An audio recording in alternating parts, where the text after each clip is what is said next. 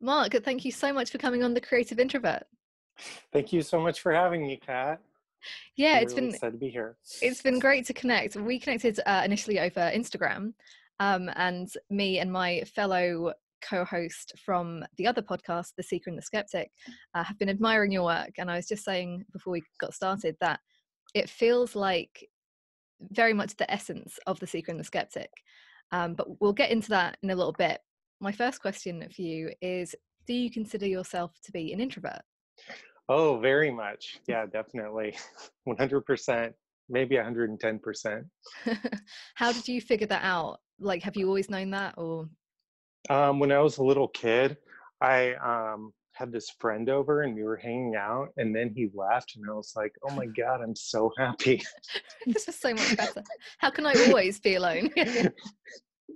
No, I thought that was really weird too, because he was cool and we were hanging out and it was fun, and we were like 10 or maybe even younger.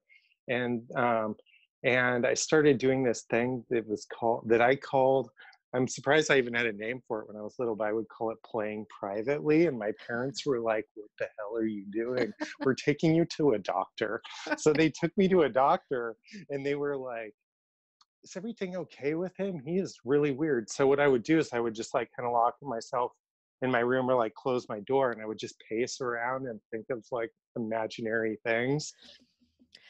Right. Yeah, and I guess that's an introvert thing.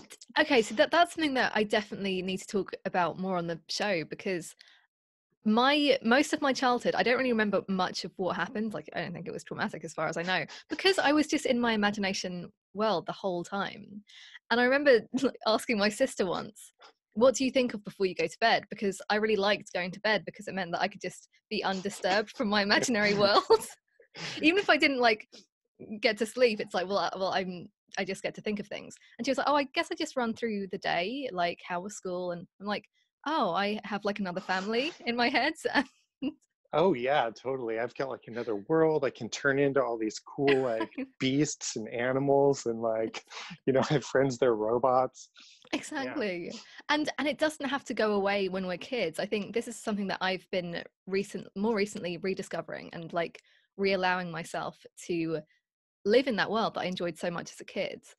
Um, I you We were talking a bit on Instagram about the idea of the daimon. This is an episode that I've recently put out, and part of that, my research into this daimon and this idea of this like inner guide, and it takes various forms in different cultures and stuff. But why would that have to not be, I don't know, not be real? How can we kind of cultivate the idea of that in real life? And I don't know, for me it was like giving myself permission to have that.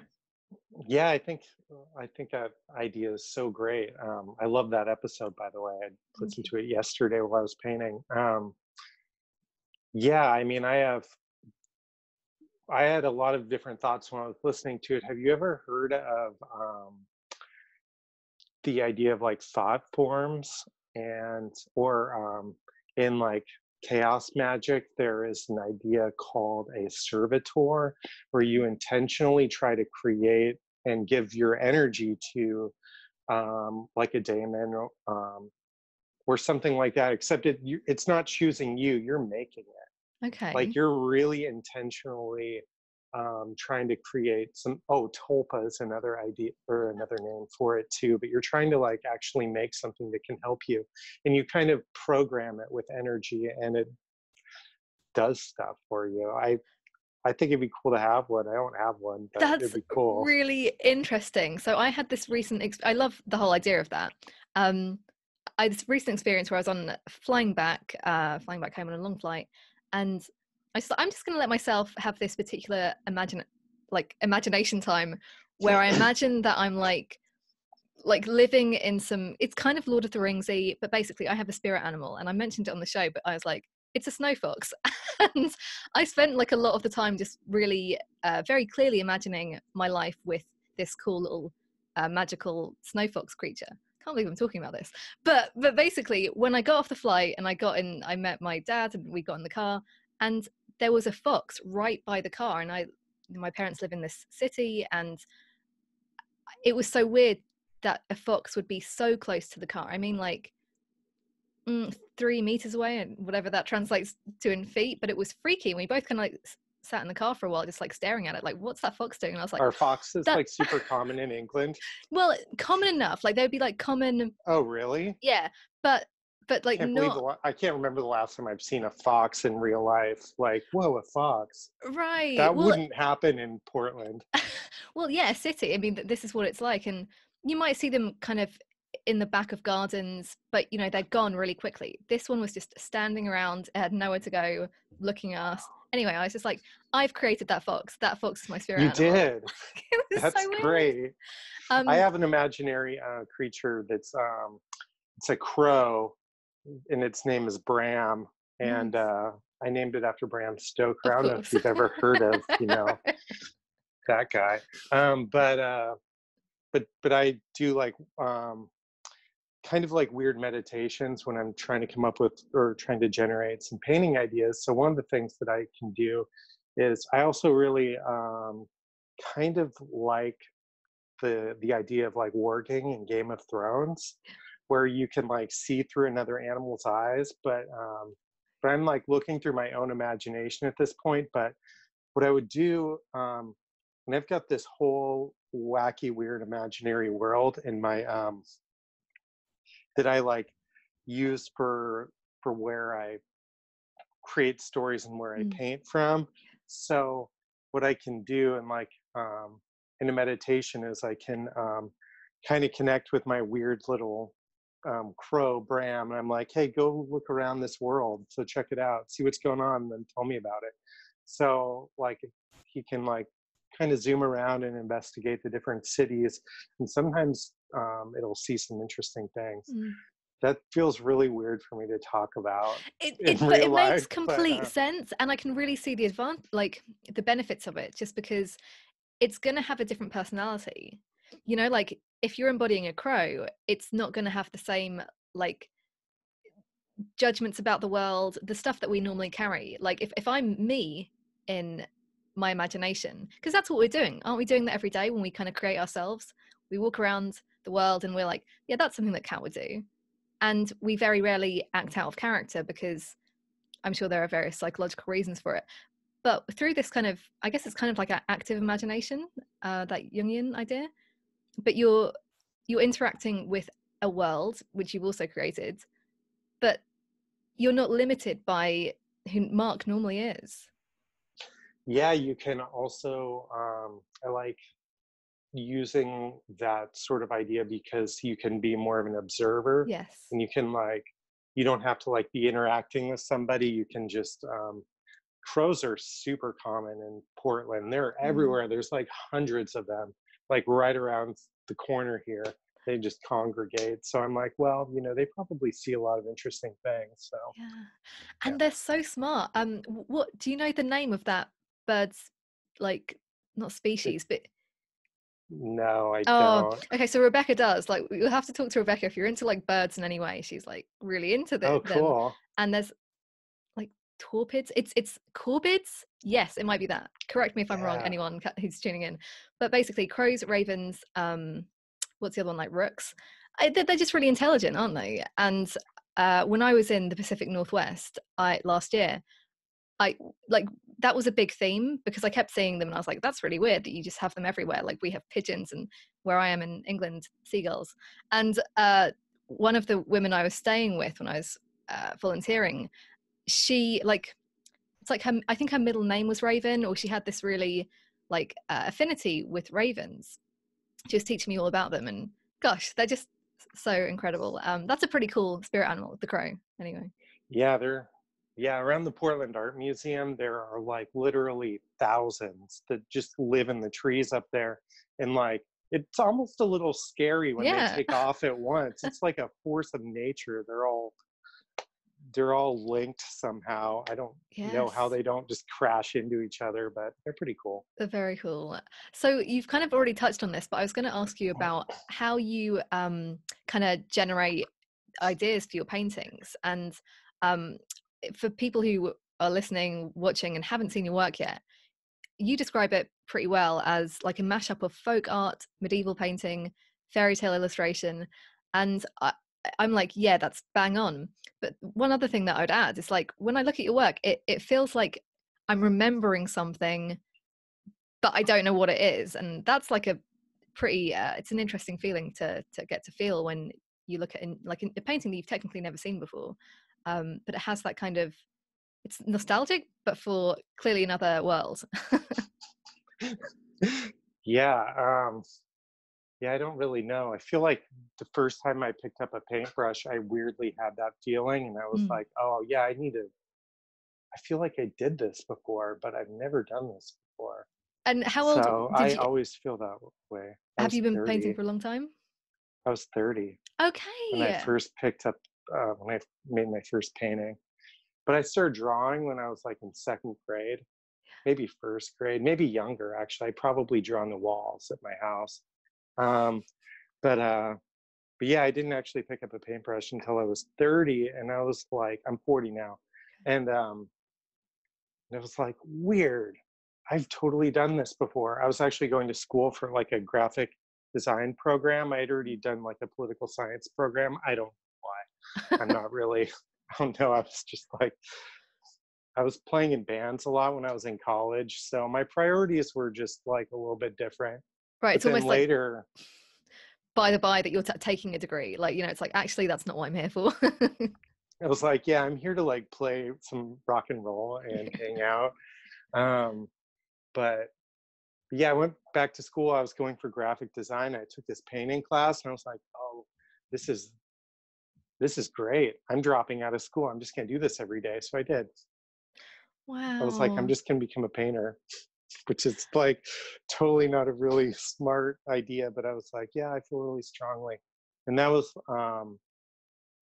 maybe like a week and a half into the class. Like I'd only done two paintings, and I was like, yeah, I'm just going to become a professional painter.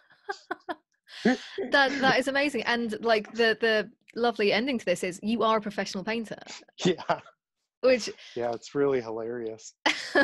well, it's, I love those stories, and I think we all connect with those stories, especially when it's happened later in life, you know. And what's the classic tale of, oh, like that Grandma Moses, is that her name? Who was a folk artist, but like she picked up a paintbrush when she was 70 or something. Yeah, So yeah, anybody it's can do it wild. at any age. Yeah, and it's that thing of, I mean, this kind of speaks to the idea of the diamond as well. James Hillman talks about these certain characters um, in history, but I guess like now as well, who are like so undeniably drawn to something. And even if you weren't aware of it before, it's like when you found it, you knew that, and it was just undeniable. That's very exciting. I like the idea that that exists. And uh, if we're paying attention to our diamond, we get to follow that. And, you know, God knows what would happen if you didn't. You'd probably be pretty miserable attempting Oh, I graphic design. was. Right. Yeah, I was. I had a lot of like weird mental health issues back when I was about 30. I was seeing a therapist, and she felt like I was going through the existential crisis, Yeah. and I just didn't really know what I was going to be doing. I had like a few other like kind of weird sort of things that led into that. One was I was trying to write fiction right after college, and I got like five short stories published. I made $5, so it was like kind of, it was a little upsetting. The But I dream of the worked published. really, yeah, I worked really hard at it, and I wrote this novel. It wasn't very good, and I didn't send it out. But one of the main characters in the novel, um, they were a painter, and they painted like monsters, and um, yeah, I was also working in a bar too. So one of the other characters was a bartender, but somehow through writing this novel, I became one of the characters in the novel. Right. Sort of, like Yeah, yeah. that's my job now, is like a character that I invented. So that's weird. That's amazing. And maybe it sounds obviously like weird because we don't normally talk about those things, but I feel like that's sometimes what we're doing in dreams. Especially if you have like a recurring one. And I know that's like often about something that happened in the past, but all of our ideas do start at some point in our minds. we have like an inkling about something, and yeah, it's very weird how things unfold. Yeah, as above, so below. If you Yeah, think it, you can make it happen in the real world. and it's kind of crazy how that works. And it makes so much sense as a creative person to be doing that and practicing that on a regular basis. So had you, like, as soon as you started painting, like, what were you painting? Do you straight away go into like the monsters and aliens? Yeah, kind of. It was pretty similar. It was I was pretty intense about it. So a month I started painting. I was like, hey everybody, I'm painting. To like I was working in a bar and I was like, you know what? I should have a show in a month. I didn't even like have any paintings or any painting experience, but I had like all these ideas. So it's like, yeah, I need to just have a show. And I sold every single painting I made. Wow, that's They were crazy. bad too. They were really bad. They were do, the worst. do you still Um, have pictures of those early paintings? I can't look at them. Oh yeah, fair. It's so fun though to like just look back at old work and cringe and be like, just deny that you're ever part of that. but Yeah, it was obviously a success, and that's again that's very unusual. Any painters listening will probably be able to attest that that is very unusual. yeah, yeah. I feel really lucky. But over the next decade of painting, I bartended also for a lot of it. But I only bartended um, kind of part time, and then I like sort of weaned myself off of bartending slowly. And also, it provided, just a little bit of security. Yes. But eventually, it kind of became like that was like my bartending was kind of like a side hustle, and then painting became Right. the real job. Um, like 5 years ago, I started working with a gallery in New Orleans, and that was my so I think around 5 years ago it became like more my job. But then I ditched bartending completely just a year ago. Wow. So And yeah. so many questions about like how that even works. So from the beginning, you talked about having a show, and Portland's a very artistic place, big I was creative actually community. in Eugene, Oregon.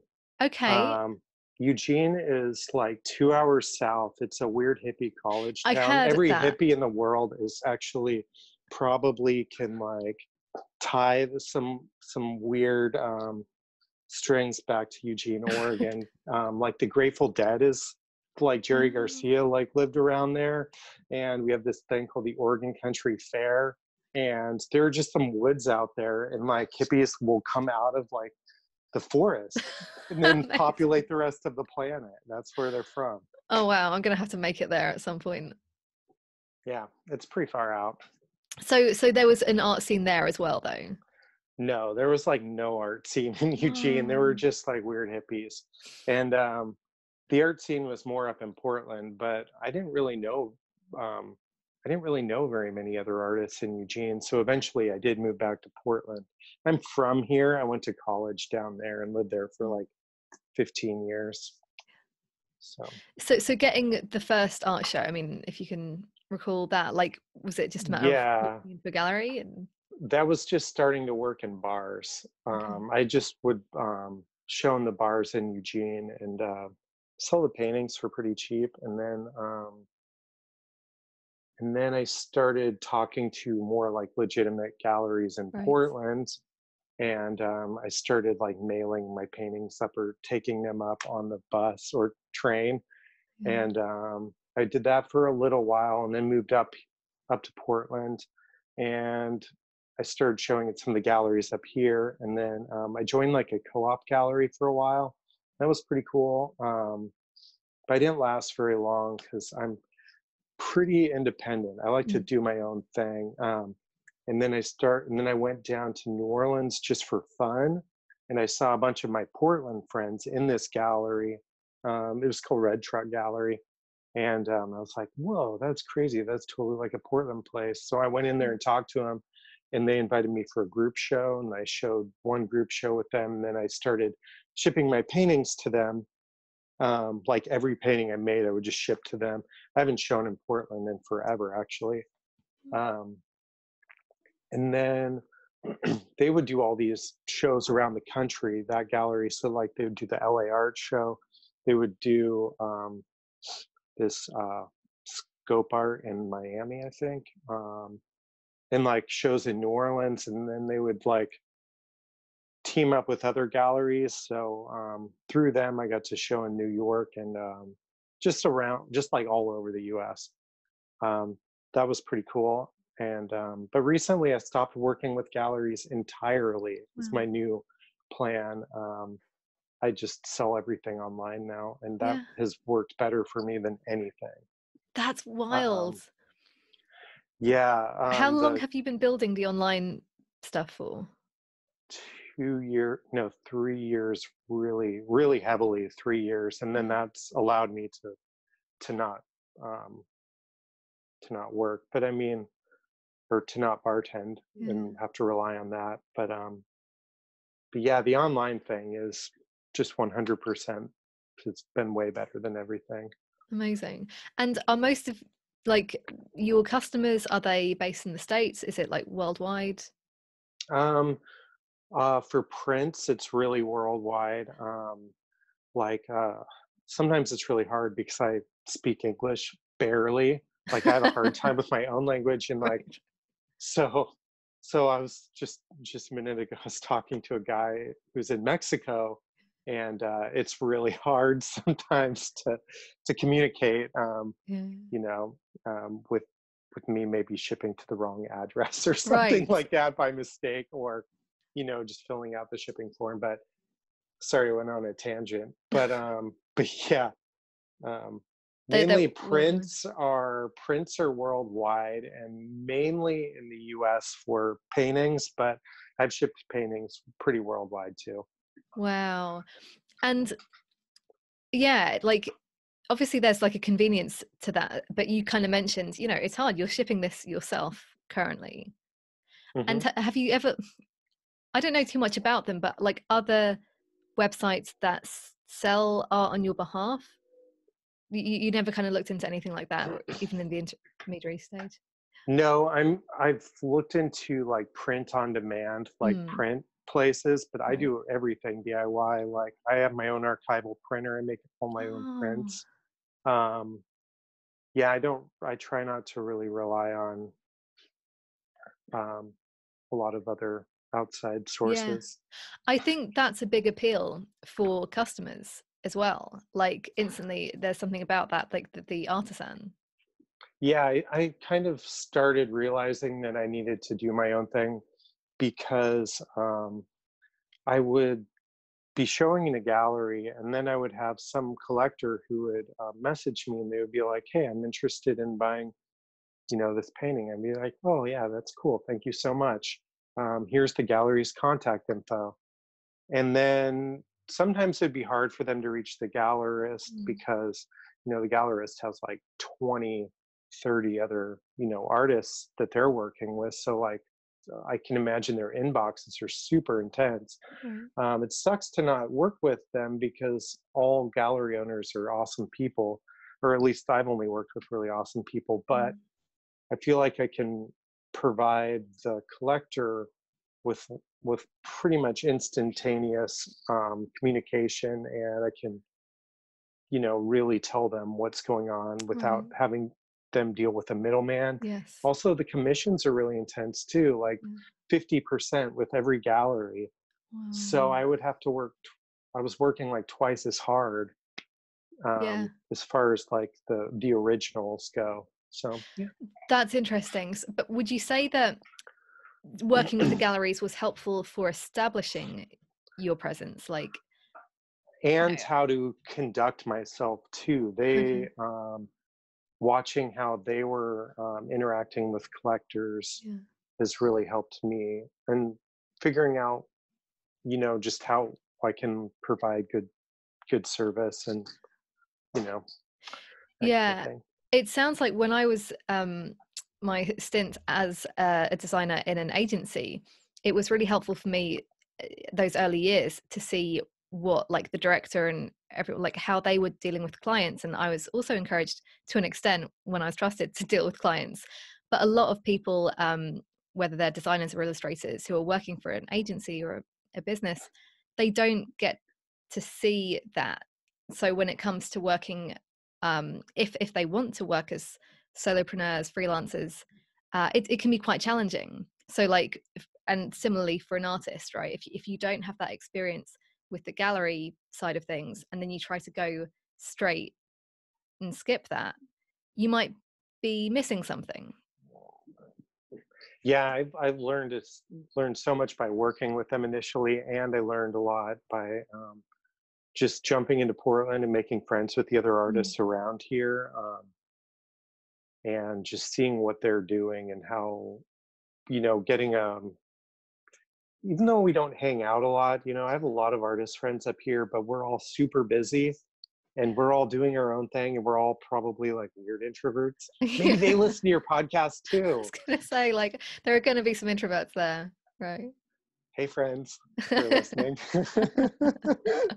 But anyway, but yeah, being around other artists who are like, professionals, really helped me. I learned a lot from my peers. Was that ever difficult? Because I mean, this is something that I've talked about on the show, but only realizing relatively late that how important it was to kind of have some kind of creative community that you could tap into, a community of peers, whether it's ideally in person, even though it doesn't sound ideal for introverts. So like, how obvious was that to you as a hardcore introvert that talking to other artists would be helpful? It didn't really even occur to me until it was happening, right? Until I was like actually hanging out with other artists, or even like going into, like, when I was in Eugene, I was like totally isolated and just painting for like maybe five years without going to actual galleries.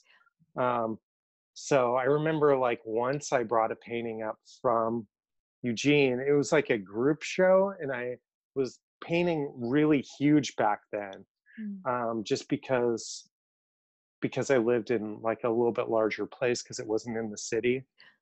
So I brought this painting that was like 30 by 40, and to this gallery that was like the smallest gallery I've ever been in. It was maybe smaller than my apartment. My apartment's like 350 square feet. This gallery must have been like 200 square feet. So I bring this giant painting in there, and all the other paintings in there are super small.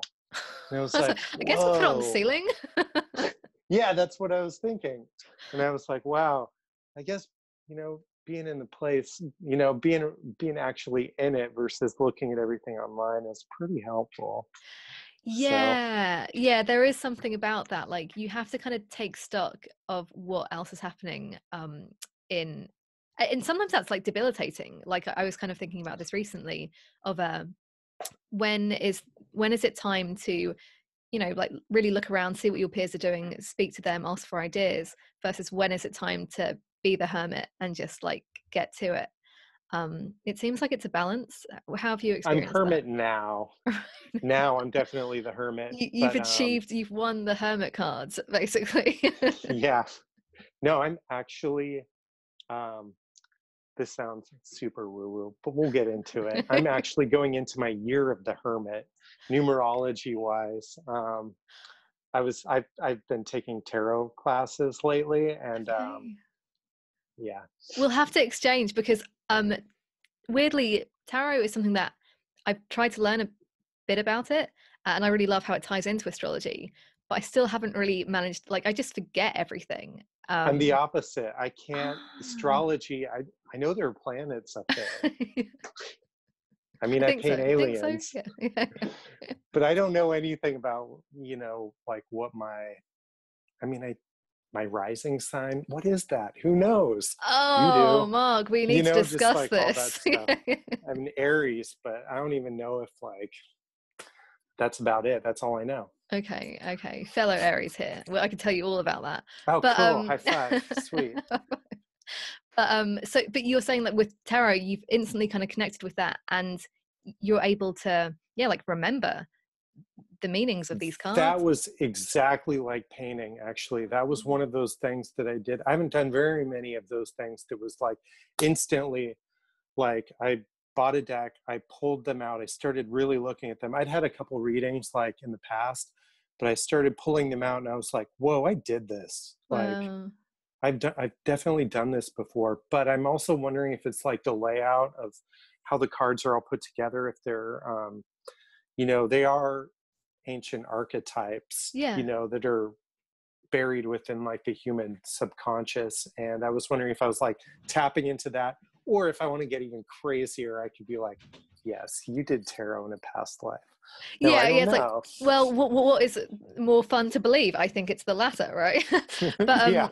I wonder also if it's that aspect of storytelling, because if I Oh understand yeah. it right, like the tarot does tell a story, and this is what your work is doing. So I can see why you. Yeah. And I use tarot to create story ideas all the time too. And I use it for all kinds of different creative things. It's a really great tool. Can you give us an example of that? Um, I think my last couple paintings came from tarot spreads, probably. So you, Probably yeah, like would you do like the three, like beginning, middle, and ends? I mean, that would be the first thing I think of. no, so I was reading a book on just writing. I can't remember what the author's name is right now, but they broke it down and they were like, okay, a story has elements like every story has a character. Um, they've got your main character, they've got your conflict, they've got your setting, they have an emotion, and maybe a theme. So I would make those be my tarot slots, and I would have to Nice. work with it that way. But you can Okay, do it. that's You can slot it out however you want. But that's just one way to get the brain turning a little bit. I find that definitely. there's a lot of creativity that happens when you limit your ideas. Mm. Having too many ideas really like kind of fucks up the creative process Yeah. for me, but having like a limited structure to work with makes me more creative. That's why I paint like only in like a pioneer setting, in a pioneer world. I chose that like pretty early on. I just only wanted to um, there's so many options as far as like painting people. I could paint people like in a modern world with like Nikes on. I could paint like medieval people. I could paint, anything. Yeah. So I just really try to like limit down some of those ideas to have like more freedom within the form. Yeah, Like, no, that was something I was thinking about with your work. Like, and part of potentially why it's so successful is that it is consistent. You've got this, you've created this world. And this is also what we marvel at when we watch Game of Thrones or read Game of Thrones, Lord of the Rings, Harry Potter. Like, they're yeah, these really consistent worlds. Um, and I think definitely when I was illustrating, I could never do that. I was just always torn between these different worlds, and like I'd have like a really cute little character and then like this big demon thing, and like never the two shall meet. Like there was no one place that they could have met. But in your paintings, I guess all of those characters could or maybe have met. yeah, there's a world in my head Mm. called the Southwestern Bellows.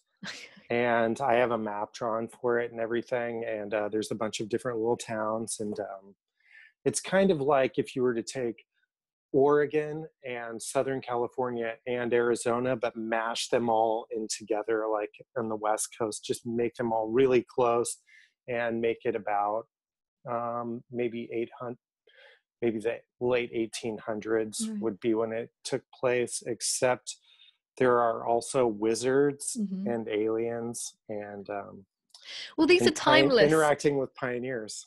Well, Yeah. that's why I mean, because you can bring it. The whole thing is, if you weren't painting like fantasy stuff, it might be a little bit dull. It'd be like, okay, that's I can Yeah. see what you're doing there. But with that element of fantasy, you get to have that play, and also if you didn't have the realistic world, like you said, it would just be all over the place, and there would be nothing to tie all of the fantasy elements together. I've always kind of thought of it like I'm really into fantasy actually more than science fiction, Mm. even though aliens are kind of sci-fi, but like these fantasy worlds that you would read in your typical fantasy novel is it kind of like has a medieval setting with like magic and all that kind of stuff. Well, I'm trying to do the exact same thing, except I'm doing it from like an American perspective, Yes. I guess. And instead of looking back to like early British Yeah. or English or like, Or even you know, German. Like I'm thinking about like yeah, yeah, mine takes place with pioneers. yeah. And instead of like elves and fairies or stuff like that, I'm using aliens because they're almost like the American version of that. Yeah, that's so So interesting. I'd that's never why made that connection.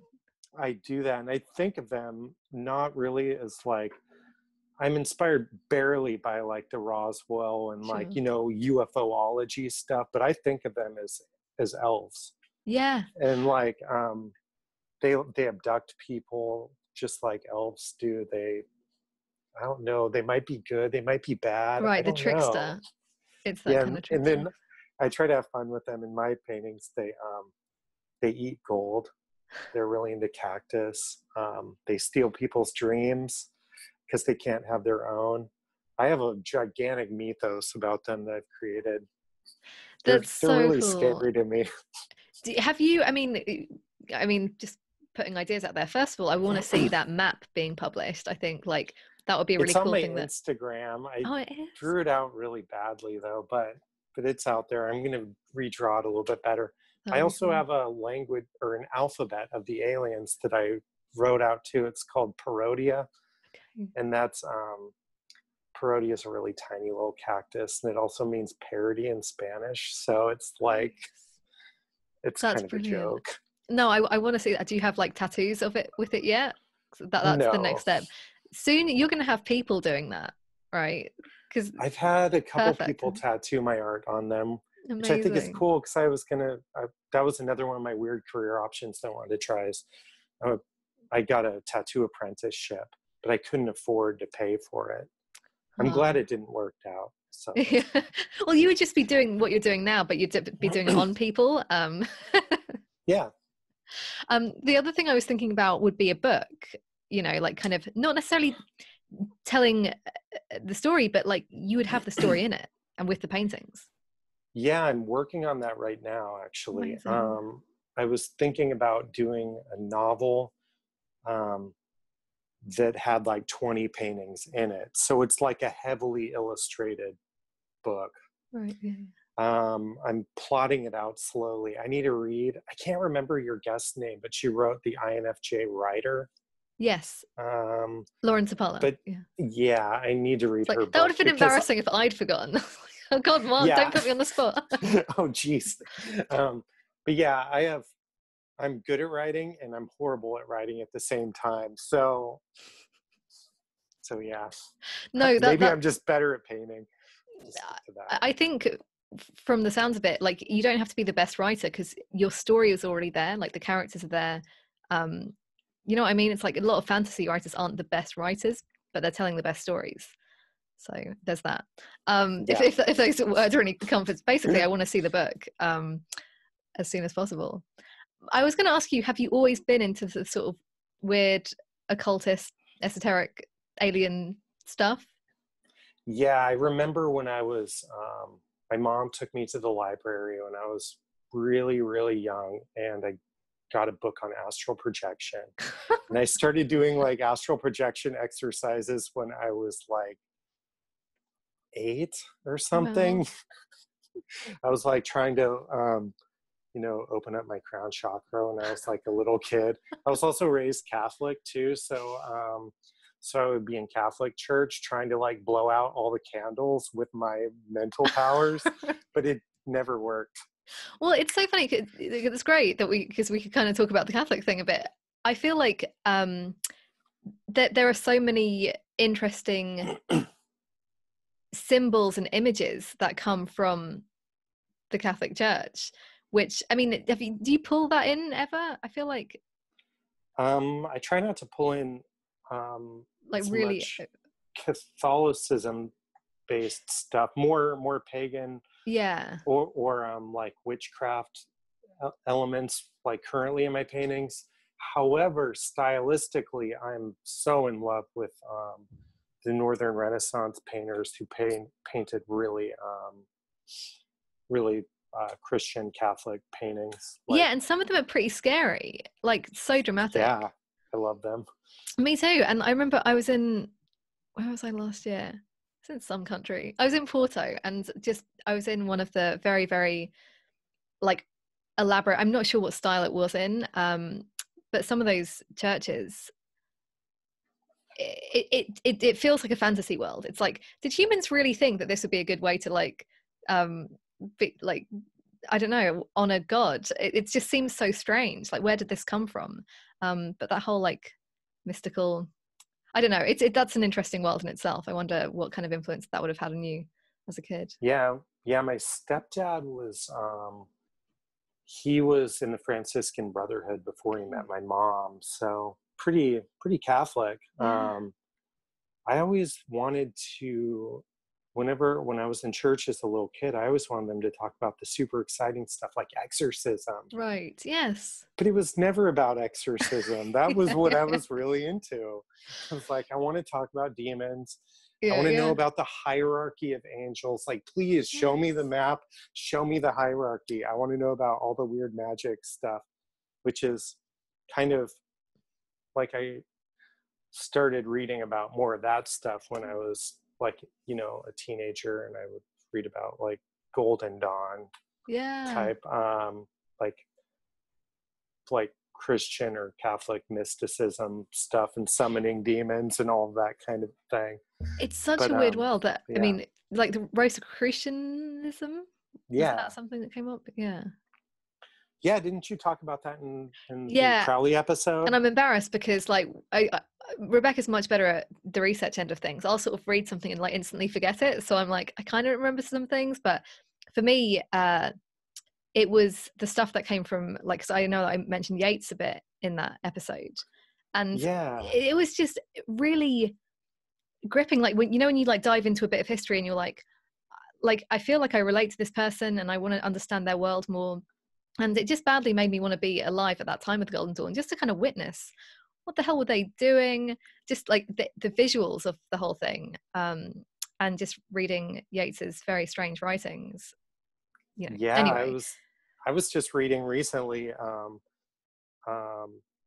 because I've been in these tarot classes, so I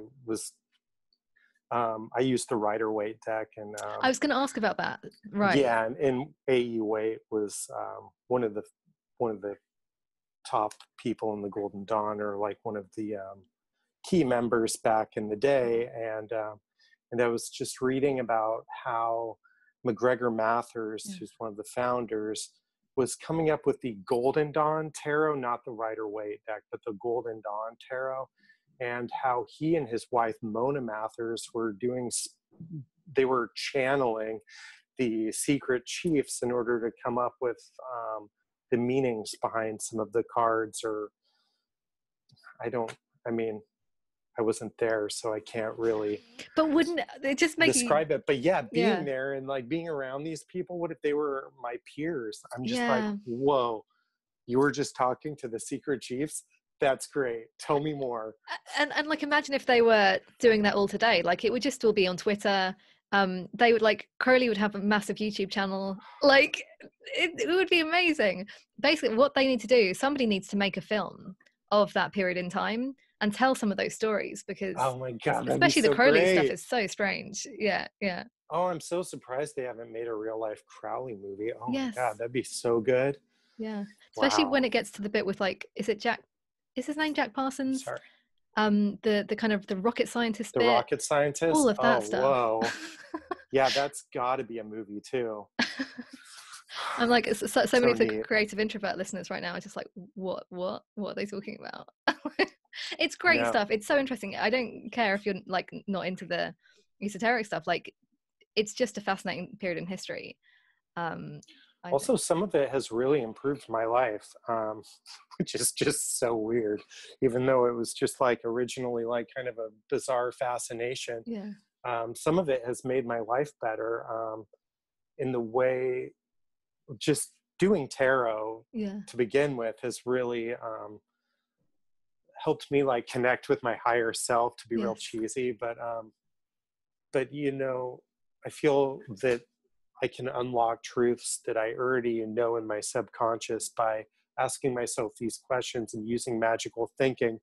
I'm able to solve my own problems or figure out what my true trajectory really is in some of these cases. So, yeah. That sounds incredibly similar to my experience with astrology. Like, regardless of like what's really going on with astrology, which is very confusing and bizarre, how it's impacted my life and like how I see the world, how I see myself. Yeah, it's wildly helpful. And one, okay, we need to wrap up shortly, but yeah, have you ever heard of Sabian symbols? No. This is something you might be interested in. I'll link to Okay, something cool. after the show, but people have been putting kind of strange images to various parts of the zodiac. And I wonder if, like, similar to the tarot, this would be a way of like generating ideas that might feed into your work. But it just came to mind. I was wondering if you'd come across that.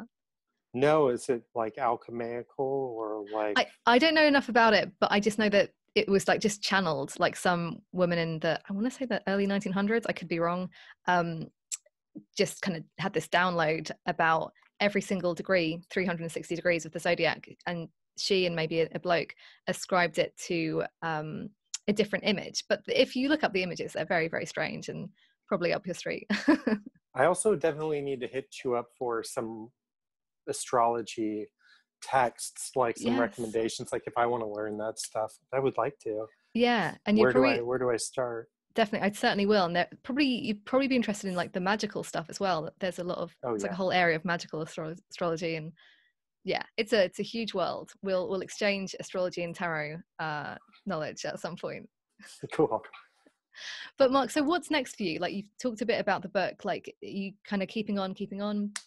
What's the plan? Yeah, keeping on. I feel that what works best for me is to just figure out systems and like routines, Mm. and trying to just tweak them and dial in the best system for me. So I have like a pretty so everything is just kind of on autopilot. Maybe that's weird, but I just find like that my routine makes everything else possible for me. Like I have a pretty good painting schedule, and yeah, just keep on keeping on, I guess. That sounds a lot like what I do. I think not every, I've Well, I worked out. probably learned a lot of this stuff by listening to you and listening to your episodes. Well, it's thank you. It's been interesting because I know that I talk a lot about routine, and I know it's just not for everyone. I know that there are a lot of other creatives who prefer way more fluidity and spontaneity. But like you said, that idea of kind of having a routine, tweaking it over time, creating a container so that, just like what you do with your paintings, like the Yeah. world that everything exists in, there has to be a container for that, and then you can play within it. Hmm. Yeah, I have a really great morning routine and a really great night routine, and even a really great work routine. And I feel like you were very pivotal, like these podcasts that you've been putting out for me to to have created those. So Oh, thanks. I'm so glad. I'm so glad that like my hammering the routine thing home actually worked with somebody. Oh yeah, totally. So, Mark, where can people find you online? My website is www.markrogersart.com, and I'm on Instagram at markrogersart. And yeah, or you can just Google Mark Rogers artist and you'll find me. That's awesome. I can't wait for people to check out your work. And yeah, definitely follow Mark on Instagram. I have a lot of joy just looking at your latest pictures. And yeah, hopefully we can talk again soon. Cool. So thank you so much, Kat. Thank It's been you. really great to talk to you.